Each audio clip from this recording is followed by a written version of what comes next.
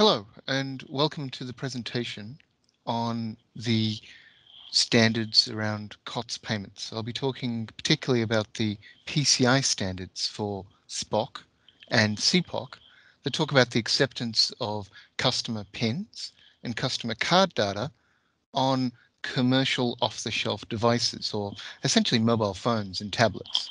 Things have changed over time in the POS arena.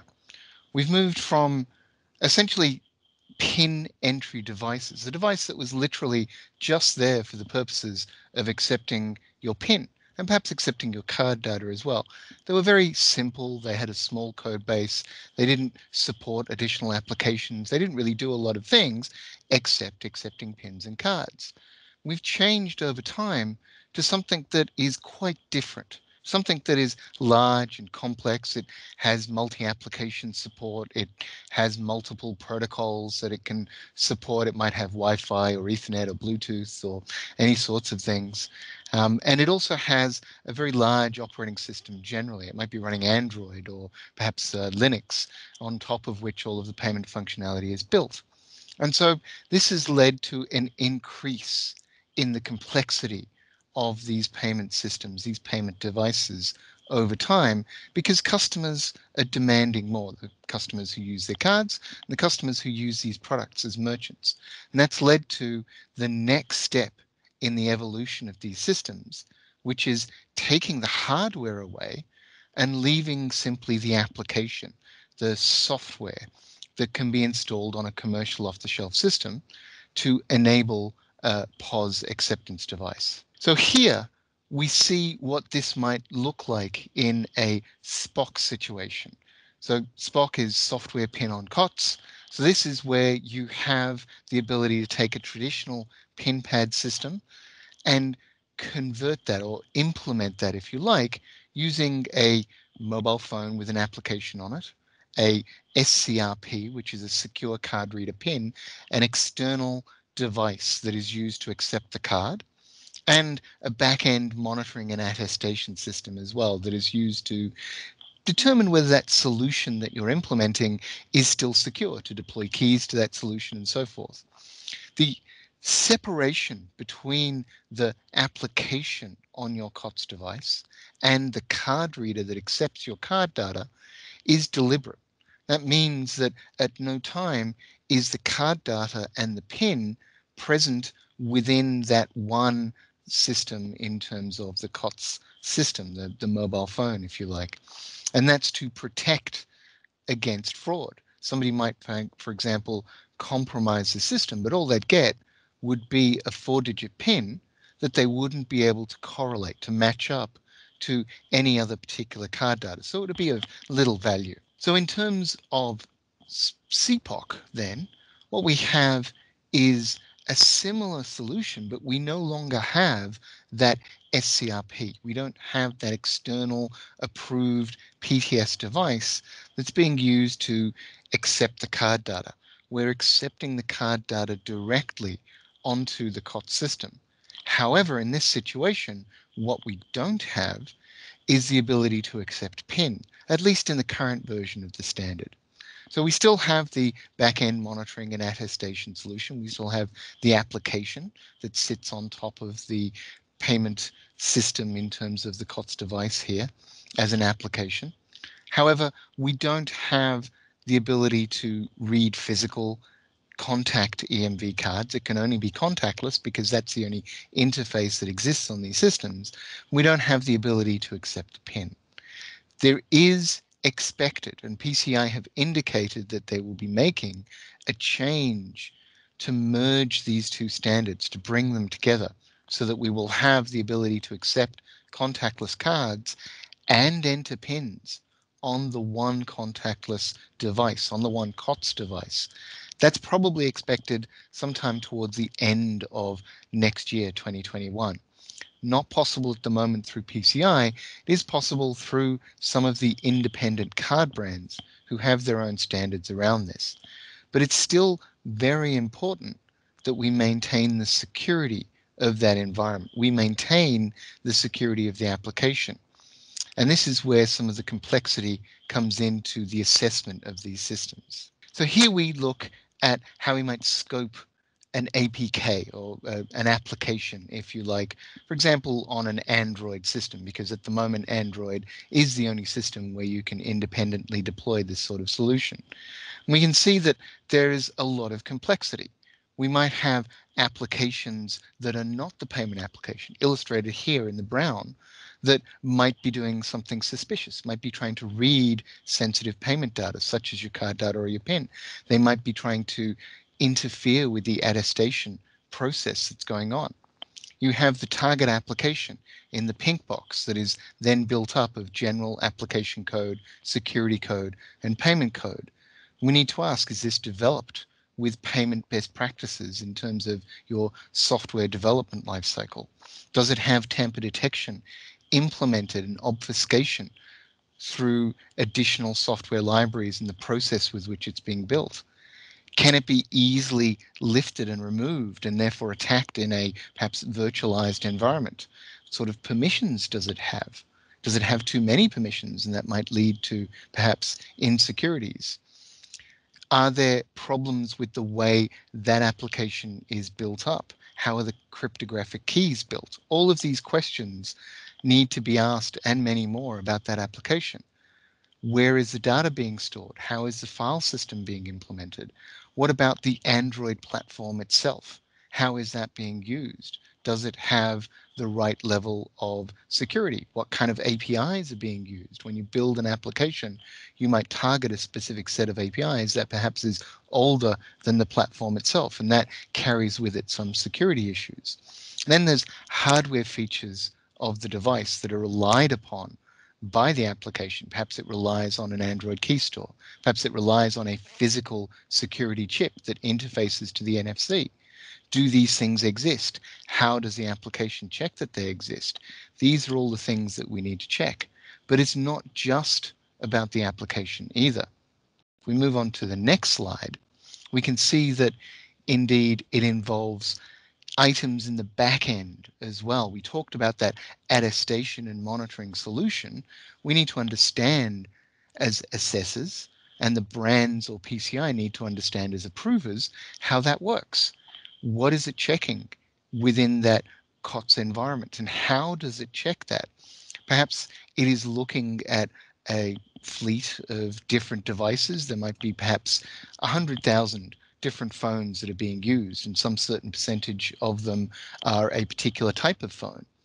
Are they all the same? Is there one that looks different from all of the others? And if it does, why is it different? Is that because somebody has just installed a brand new software update and they're the first person to have that? That's okay. Or maybe it's because they're trying to attack that application or that phone. This is what the attestation system needs to look for. It needs to look for these differences in the fielded systems. We also need to make sure how it's managing keeping itself updated. Obviously, mobile phones come out all the time. You have new operating systems coming out all the time. How does the attestation system keep on top of making sure it understands the new changes that are going on in these landscapes? Then the service provider themselves, how are they being maintained? Do they have a fraud monitoring system? Do they have the ability to interface through to the attestation system? How is that deployed? How are the staff being trained?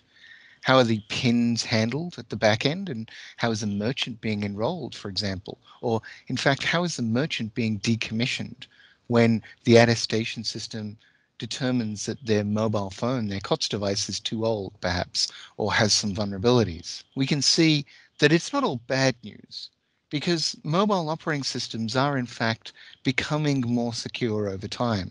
They're implementing better security features.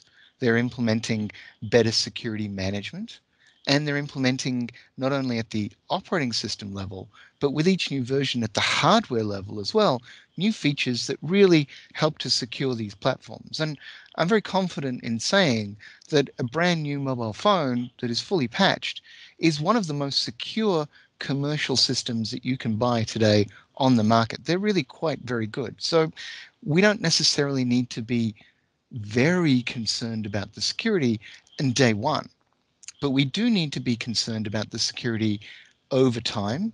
And we also do need to be concerned about the fact that mobile phones are generally built as personal use devices, not as devices that should or are used as commercial systems for accepting payments. And so the threat models are a little bit different as well. We can see that those threat models, in terms of the attack classes, there's unauthorized applications that might exist that might try to be modified or spoofed and so forth.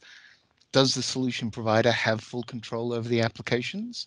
What about monitoring of communications? Is there some way that an attacker can do that through another application or with access to the platform? Now, here is where, if you have modern cryptography being implemented, that really helps. But there's also platform modification.